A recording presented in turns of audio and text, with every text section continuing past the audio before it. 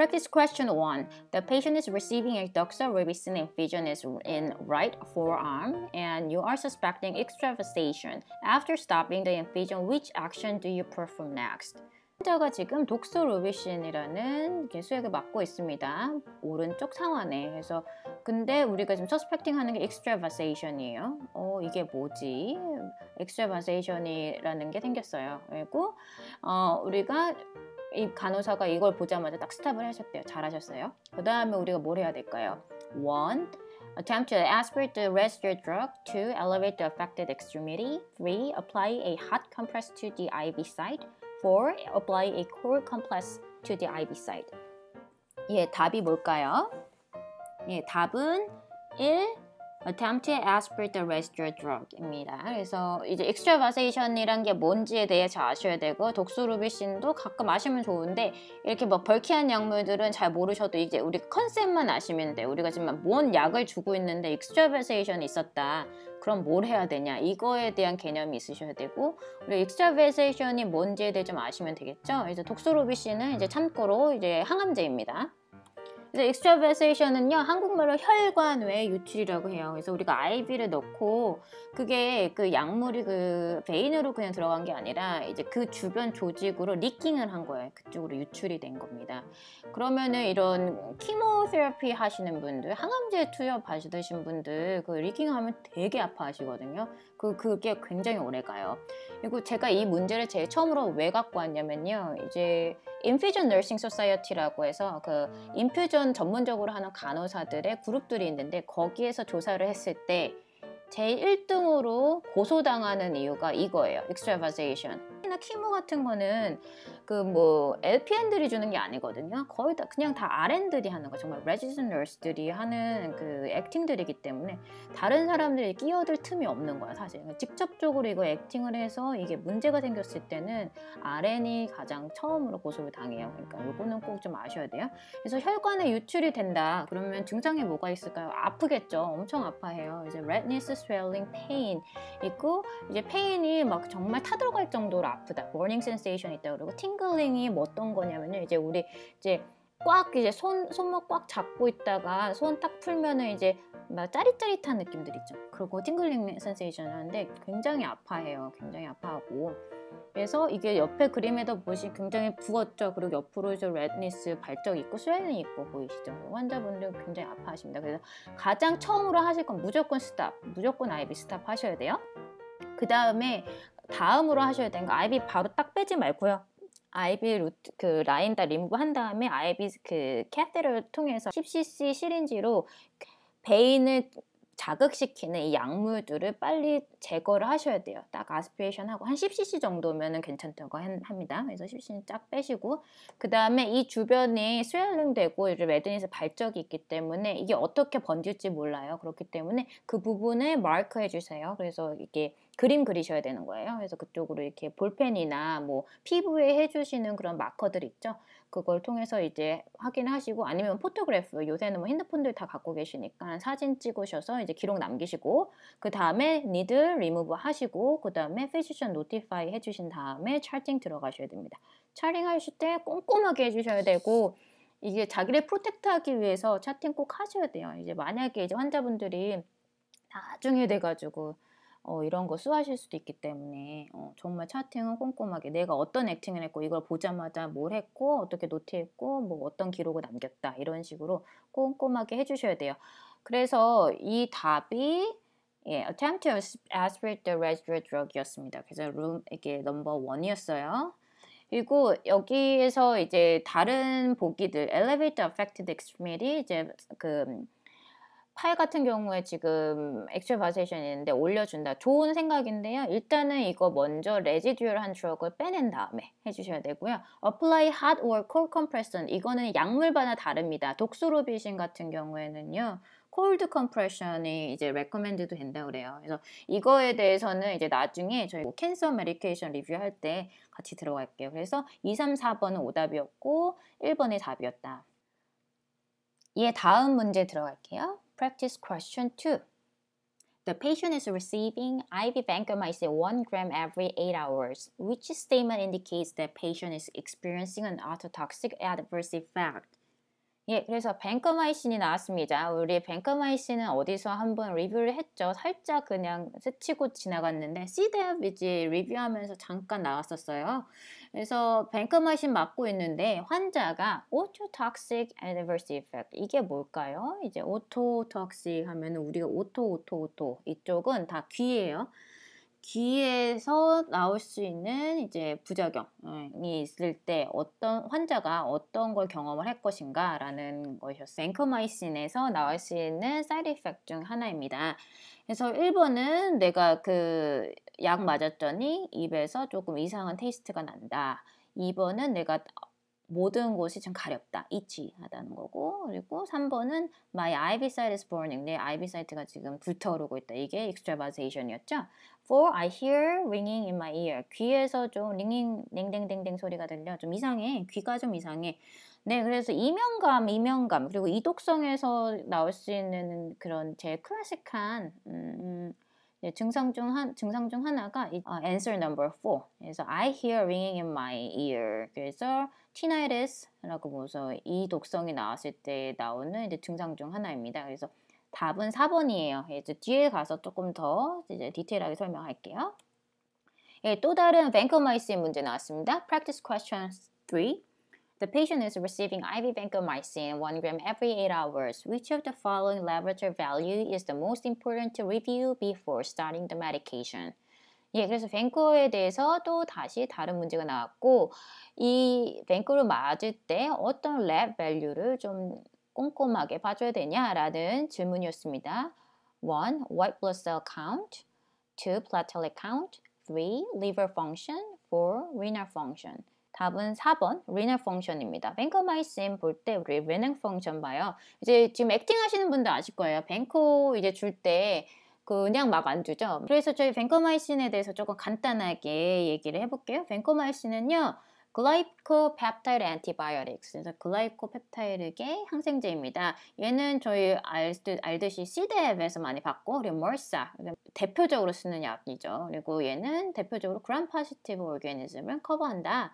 그래서 IV로도 줄 수 있고, 피오로 줄 수도 있고, 그리고 솔루션도 있었던 것 같아요. 그래서 What if developed vancomycin resistance? 요새는 뭐 항생제 이제 저항균이 너무 많죠. 이제 방코에도 이제 저항균이 생길 수도 있어요. 그거를 VRE라고 해요. VRE가 생겼을 때는 drug of choice가 뭡니까? 그래서 뭐 두 가지 크게 옵션이 있는데요. 흔하게 많이 쓰는 게 릴레졸리드. 사람은 벤코 쓰다가도 안 돼서 결국 이걸 쓰는구나 라고 아시면 될 것 같아요. 예, 벤코마이신은요, 굉장히 이제 톡식한 약 중 하나예요. 특히 뭐가 있냐? Ototoxicity, 그래서 이독성, nephrotoxicity, 신독성 있고, 뭐 이제 가끔 이제 물어보는 것 중 하나가 thrombophlebitis, 그리고 red man syndrome이라고 해서 굉장히 rare한 그런 부작용들이 있고, 저희 엔클렉스 수준에서는 ototoxicity랑 nephrotoxicity가 나옵니다.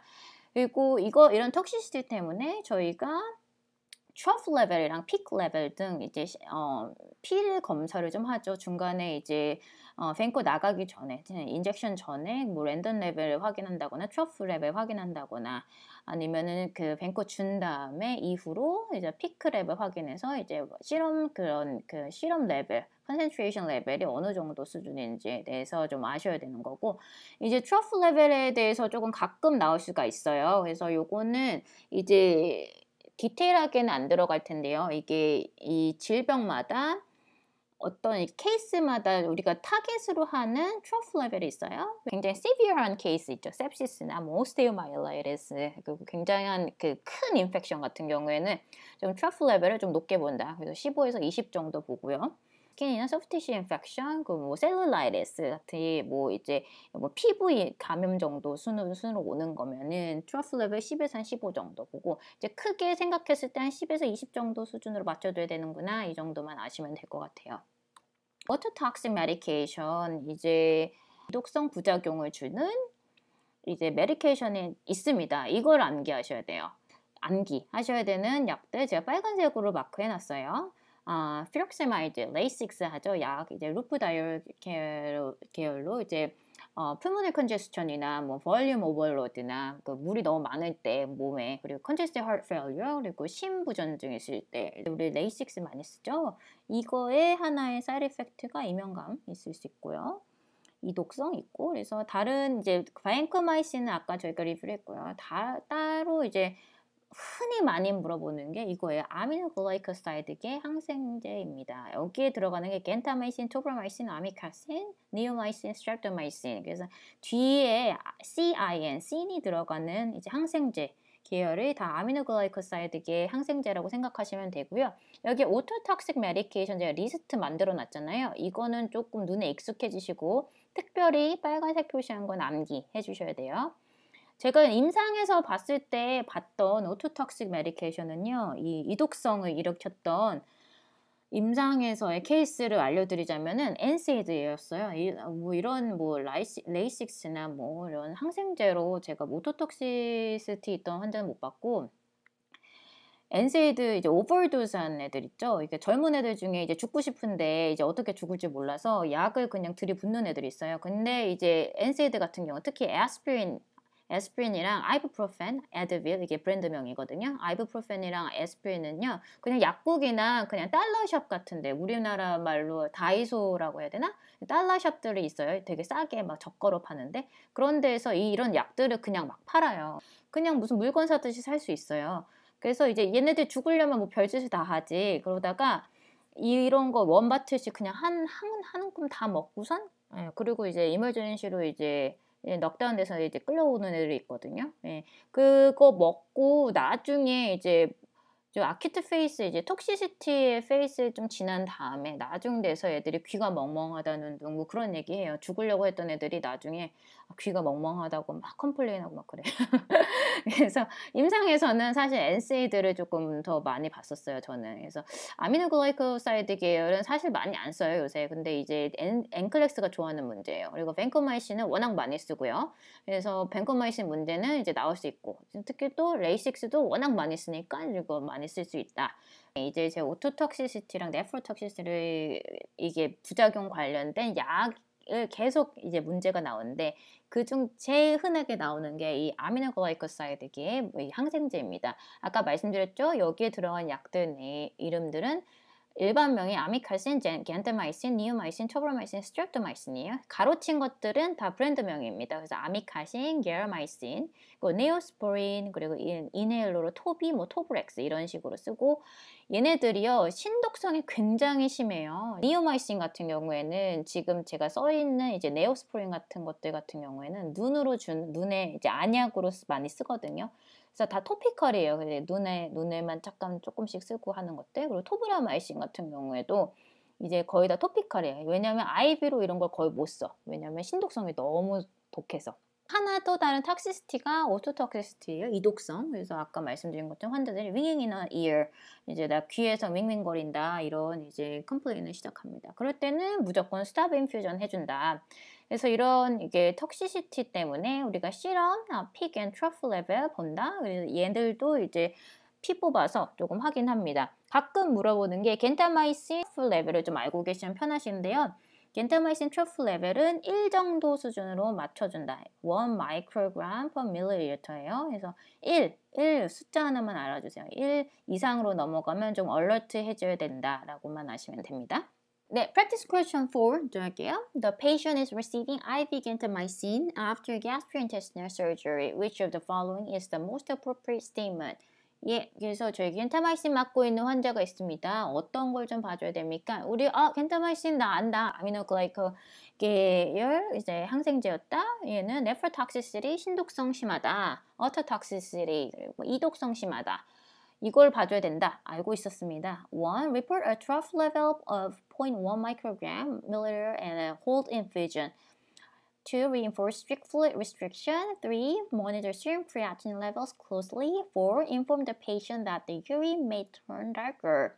예, 답은 3번이었어요. 우리 그 네프로톡시시티 그냥 신독성 때문에 우리가 봐줘야 되는 거 BUN 크리아틴 레벨 보고 뭐 크리아틴 클리어런스 이런 것도 봐준다. 이거는 랩에서 어디에서 보실 수 있죠? BMP 그리고 베이직 메타볼릭 패널에서도 보실 수 있고 뭐 더 크게 보실 거면 리버 펑션도 보시는 분들은 뭐 CMP 같이 내시죠. 그래서 BMP만 딱 랩 검체 내셔도 보실 수 있는 랩입니다. 그 question 그 answer number 1에서 trough level은 1로 번다고 그랬어요. 1 정도 수준으로 이해하셔야 되고 0.1은 정말 낮은 수준이죠. 그러니까 이때는 hold infusion 하지 말고 일단 계속 continue 하시면 되겠죠. Vancomycin. Yeah, practice question 5. The patient is receiving IV tobramycin. The RN noticed that random trough level is 3 microgram per milliliter. Tobramycin was given daily and the next dose is planned now. What is your priority before administration? 예, 그래서 토브라마이신도 나왔어요. 얘도 trough level이 1로 보시면 돼요. 토브라마이신, 겐타마이신. 우리 이제 이해했어. 얘네들은 trough level 1 정도 순으로 봐주면 되겠다. 1. Administer infusion as ordered. 틀렸어요. 2. Hold infusion and notify the providers. 예, 이게 답이죠. trough level이 좀 높아요, 지금. 그래서 잠깐 홀드하고 확인하신 다음에 그 다음에 오더에 따라서 진행하시면 됩니다. 3. Verify with lab and repeat trough level 아니에요. 4. Administer for 8 hours later. 이거는 간호사들이 하실 수 있는 일들 아니에요. 무조건 이런 거는 노트에 먼저 해주시고 스케줄 딜레이 되거나 그러면 그 코멘트는 해주실 수 있는데 본인 맘대로 8hour나 12hour 본인 맘대로 조정하시면 안 됩니다.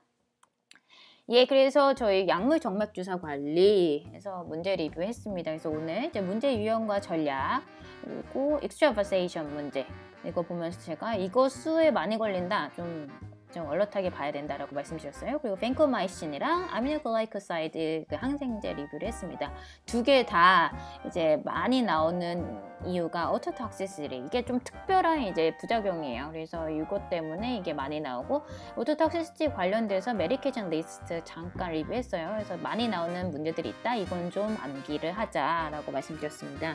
도움되는 클래스였으면 좋겠고요. 다음에도 계속 약물 관련된 이제 문제 리뷰 계속 컨티뉴 하겠습니다. 예, 감사합니다.